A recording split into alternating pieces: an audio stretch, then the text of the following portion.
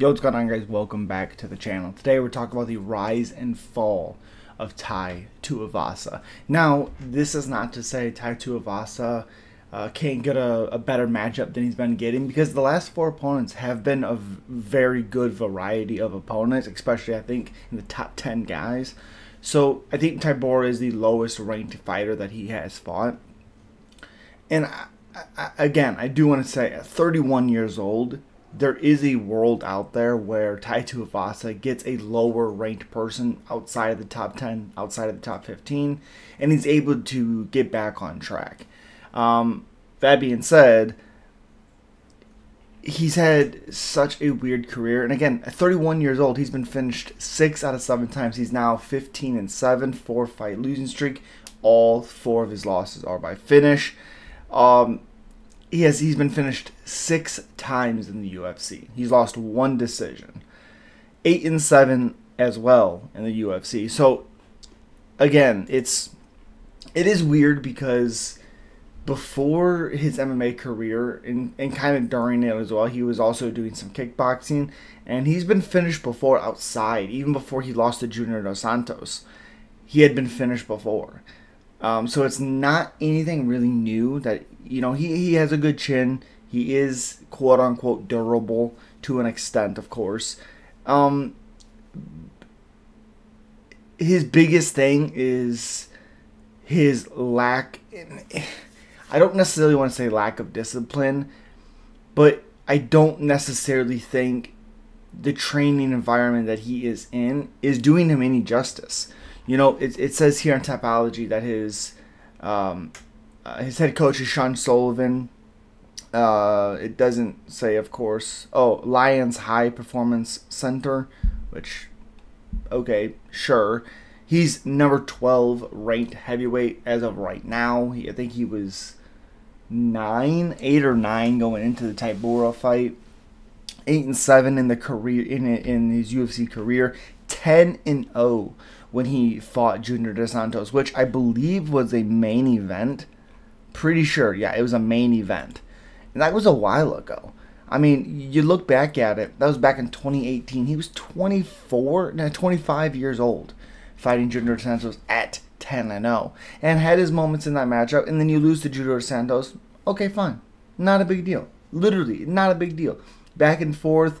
You're a striker. You're fighting Junior Dos Santos back when he was still decent at 34 years old. At that point, it didn't start to catch up to Junior. So that's not a bad loss at that point. So now looking back, maybe that's like not great. But if you look at it, it's not that bad of a loss back then. Again, Junior was 19-5 then. So it's not a bad loss. So, and again, he had moments. He just was countered by a very good, powerful striker in Junior Dos Santos. Then he loses to Blagoy Ivanov by decision. That's the one decision he's lost in the UFC. And then he loses and gets submitted by Sergey Spivak. Gets back on track and fights Stefan Struve, Harry Hunsucker, and Greg Hardy. Something I really want to point out is Stefan Struve finishes, I believe, with an uppercut against the cage. Fights Harry Hunsucker, who is terrible. Terrible. I don't care that he had a 7-3 record at that point. He is awful. He's 7-6 as of right now. He's been finished 4 out of 6 losses. 6 times he's been finished in his career. All 6 of his losses are by finish. Did fight in a grappling match and won, but he's awful. And when I tell you he's awful, he's awful. This guy is so bad, it's unbelievable that he had as many opportunities as he did in the UFC. Now again, Tai Tuivasa debuted against Rashad Coulter, who actually retired because he couldn't find an opponent, which is odd to me. Beats him by flying knee. Cyril Asker, he beats him, which was a really nasty finish, and then beats Andrei Arlovsky by decision, and then he gets the Junior Dos Santos main event and loses 3 in a row after that, and then wins, you know, beats, like I said, Struve, Harry Hunsucker, Greg Hardy, Augusto Sakai he beats, who Sakai was on the decline and then won and got cut, which is odd. And then beat Derrick Lewis in a matchup where Derrick Lewis had a lot of momentum, was taken tied down, was beating him up. And then the durability and the speed of Tai Tuivasa actually helped him knock out Derrick Lewis. So it's like, okay, cool. Now, won 5 in a row. 5 wins in a row by knockout. Done very, very well. The hard things about that is after you beat Derrick Lewis, now you're set up to get a big, big spot. After you finish Augusto Sakai, and we know what type of guy you are, none of these guys are really challenging him on the ground. Derrick Lewis, like I said, took him down, but didn't really hold him there. Not a wrestler, really. And the crazy thing is if he wanted to take him down, he probably could have and held him there. But that's not Derrick Lewis's game. But those are quality wins. The Greg Hardy one is a little bit misconstruing because you see a counter hook or whatever, and in a minute and 7 seconds, Greg Hardy wobbled Tai Tuivasa, something that people don't talk about. Greg Hardy, his speed and his power kind of showed up in that matchup, and he went right at Tai Tuivasa, wobbled him, and then just ended up rushing because he didn't have the maturity, I guess. I don't know what that word would be, but he just rushed in and they got caught with the counter hook and then finished.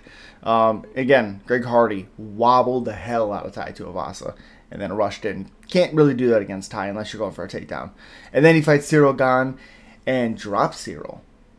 Drops him, hurts him real bad. But there's this distance, this line of distance Tai always has to cross when he fights a guy like Ciryl Gane, because Ciryl is so well-rounded. On top of the takedowns, his kicks, his long strikes, his punches. Understanding that Gane has those weapons against a guy like Tai Tuivasa who's just looking to box, Ciryl Gane knows that there's this distance, this barrier that he can have Tai Tuivasa at, and to throw these kicks, throw these teeps, throw these leg kicks, understanding that Tai needs to cross this distance to throw punches, to connect, to throw his combos, to do those certain things.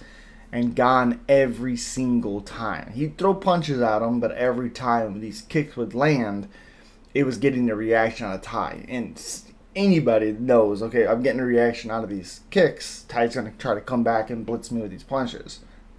And then we get the result that we did. Him knocking out, hurting Tai to the body 1,000 times, and then finishing him with the punches. It was a pretty bad knockout. So then, again, loses to Ciryl Gane on September 3rd of 2022, comes back and fights Sergey Pavlovich exactly 3 months later. When you get knocked out, there is a suspension you have to serve. Typically it's 60 or it's 90-day suspension, no contact, maybe for 30, maybe to 60 days. So in those times, Tai Tuivasa is not really sparring, he's not doing anything that's contact-wise. That's frustrating to come back and fight. It's for the same example of like Tafan Nzechukwu. I might not be saying that right. The guy that fought Carlos Ulberg was knocked out by Azat, the guy that beat Dustin Jacoby. He knocked out Tafan with a flying knee, came back and fought Carlos Ulberg, and really the first or second jab Ulberg landed, he was able to knock him out. Which maybe not would have happened if he wasn't coming off of a knockout loss shortly before that. Fights Sergey Pavlovich, and not saying Sergey doesn't beat Tai, but knocking Tai down with a jab, I understand how powerful Sergey is. But coming back 3 months after being flatlined, it doesn't help your chin. And Tai said he's never been hit that hard, with a jab in his life. Yeah, sure. But it also, your brain is so rattled for being flatlined 3 months before because you didn't give yourself time to heal. There's advantages in that matchup for Tai. He's faster. That's probably his biggest. He throws better combinations than Pavlovich. Pavlovich is this big, hulking guy that, as we've seen with Tom Aspinall, that stuff's never going to work at the elite level. Curtis Blades was even able to close that distance fairly simply, fairly easy. So, again, fighting Sergey 3 months after being flatlined by Cyril Gane, not a great career decision. Then he comes back and fights Alexander Volkov about a year later. I think it's 10 months. 3 months would be 1 year, so nine months later, and looks terrible. And that one was concerning because Volkov, even though Volkov was able to knock out Rosenstrike, even though people say bad stoppage, he was lighting Rosenstruck up. Yeah, maybe it is a slight early stoppage, but Rosenstruck was slumping against the cage. And he was like, like convulsing when Volkov was hitting him. It was stumbling him. Volkov is not a big power puncher. He's accurate at times, sure. He's also not a great wrestler. Look what Tom Aspinall did to him. Yeah, sure, maybe he got a little bit better after the Aspinall fight. Maybe that made him realize he needs to do some work on there. Sure. But Volkov is able to take Tai Tuivasa down and literally do whatever he wanted to him. Beat him up, literally did whatever. And then he Ezekiel chokes him and finishes him in the second round, late in the second round. The concerning thing with that fight is the lack of awareness, or he didn't even really try to defend much. I understand if you're not great on the ground, I sure. But when it's a consistent thing, it's the same thing that Sergey Spivak did to him. It's the same thing. War on him, war on him, war on him, arm triangle choke. Volkov did the exact same thing.